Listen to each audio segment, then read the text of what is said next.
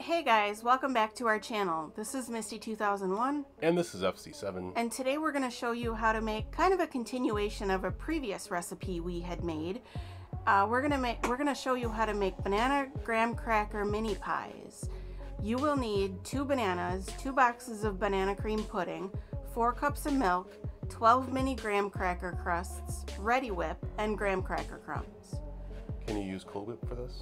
I wouldn't recommend it. It doesn't look, you can't get that swirly with the swirly configuration with Cool Whip. Okay. But anyway, there's the ingredients.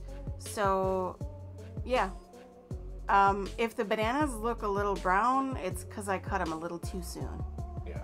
So you add in your pudding mix. And I think I would have gone with a different brand instead of Food Club. Yeah, I would have gone with name brand because Food Club just doesn't taste the same. So then you add 4 cups of milk to your pudding mix. And also we made, we kind of doubled the recipe. So, and we should have probably bought more pie crusts than we did because we had a lot of pudding left over. So that's why I mentioned before that you would need 12 pie crusts. Because this is actually for 12 pie crusts. So you want to lay out your pie crusts on a baking sheet, even though you don't need to bake it. It's just a lot easier to put in the refrigerator. Right. 2 or 3 banana slices on the bottom. Is this necessary? No, it just adds more banana flavor. So, I mean, if you want to omit the bananas, you can do that too. Yeah, just wondering. Yeah. So then there's pretty much the finish of that part.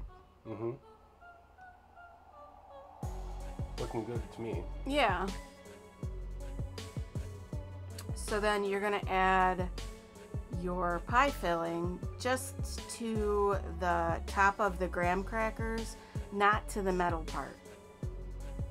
You want to see some of the rim of the graham crackers.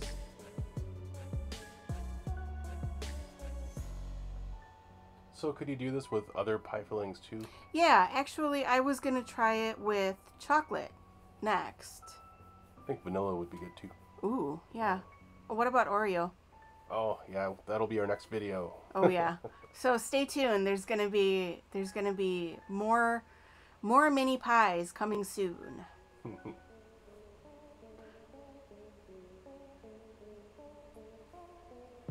So here is the finished product. Well, so they were overnight, right? Yeah. So I forgot to mention that after you mix your pudding together, you're going to want to let it sit for about 5 minutes so it's soft set. And then after spooning it into your pie crusts, then you put it in. So then you're going to want to add your Redi Whip and your graham cracker crumbs, and that's about it. And that's about it for today. So I hope you enjoyed learning how to make this recipe. If you have any comments or questions, please feel free to leave them in the comments. And we hope you have a fantastic day. Bye guys. See you in the next one.